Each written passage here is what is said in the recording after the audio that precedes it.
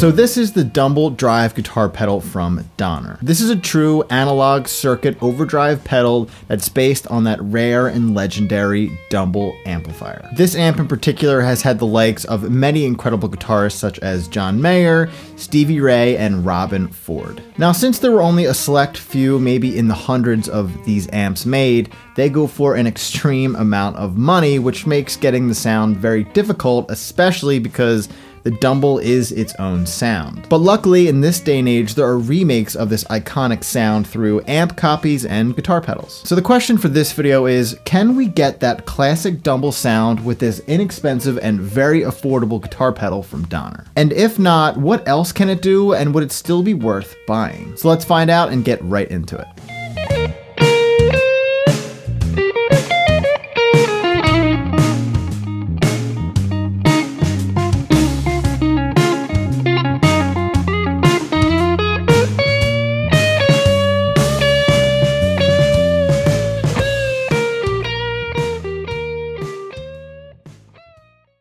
So the Dumble drive has 4 knobs. 2 are gain and volume, and the other 2 are EQ adjustments, bass, and treble. It also has a mode switch with 3 options that give you slightly different sounds. 1 has more gain, 2 has less gain with more clear tone, and the 3rd has more gain, compression, and slight sustain. To be honest, there really isn't much of a significant difference between the 3, but it is slightly noticeable, and you'll hear the differences in just a second. So to start off, I'm going to demonstrate the 4 recommended settings they give you in the guide that comes with the pedal, and then I'll tell you my personal thoughts on each and how to maybe make them sound a little bit better. And then I'll find my own settings where I think this pedal really shines through and sounds its best.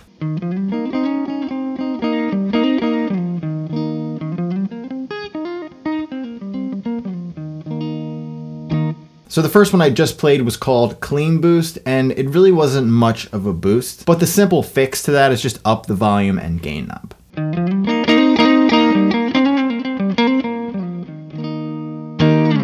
Now that's a lot better. You can really hear the differences in tone and volume, and it actually sounds very cool, clean, warm, and smooth. The next setting that they give us is Crunch Rhythm.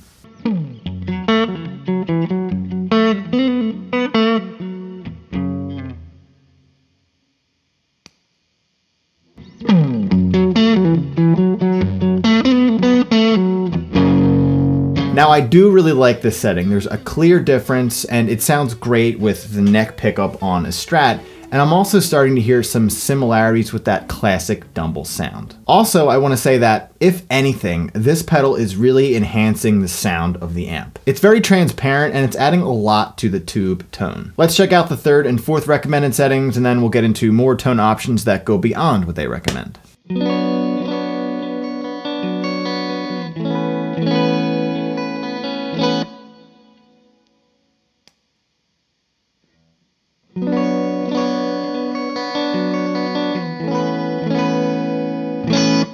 So for this setting, it's called Low Gain Solo, and it's very little gain. It sounds a bit warmer, but me personally, I would up the gain and volume knobs again, just to get more out of it.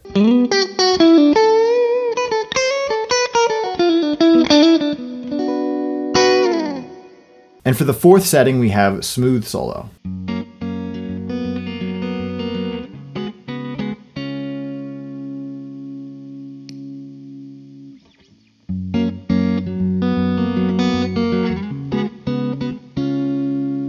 Now I really like this one as well. It has that smooth Mayer tone to it, and again, we're getting closer to that clean Dumble sound.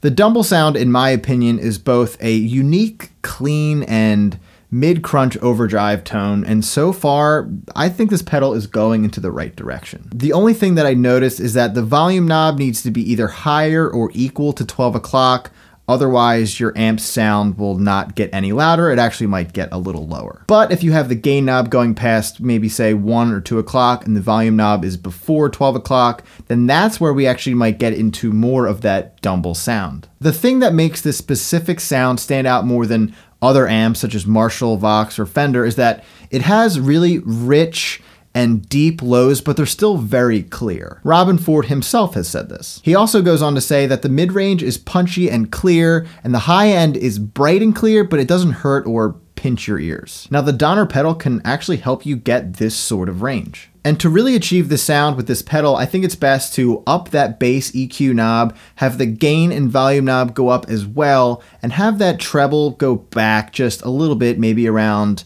anywhere between 9 and 11 o'clock. And this is where you can start to get into that realm of that tone, and it sounds great. Now, before I get into the other things that this pedal can possibly do for your sound, here are some of my favorite tone and knob adjustments.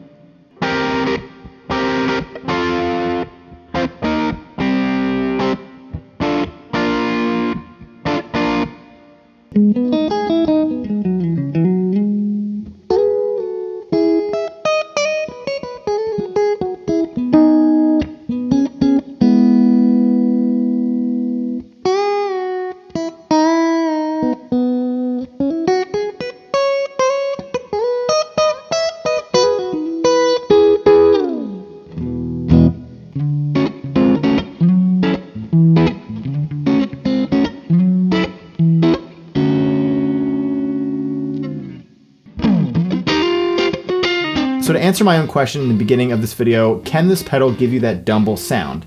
Yes, but is it an exact match?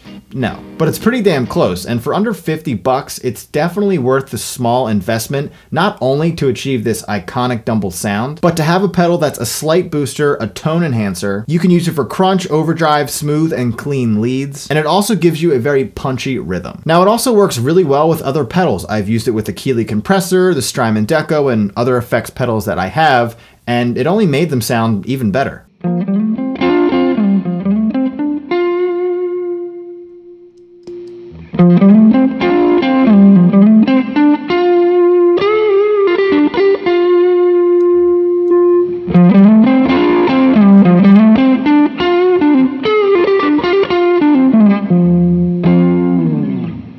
So what do you think about this Dumble drive pedal from Donner? Let me know down in the comments. If you enjoyed today's video, make sure to hit that thumbs up and subscribe if you haven't already. If you'd like to book a private guitar lesson with me, you can do so down in the description, and also let me know what other gear you would like to see me demo or review on my channel. Thanks for watching, I will see you in the next video, and remember to keep on playing.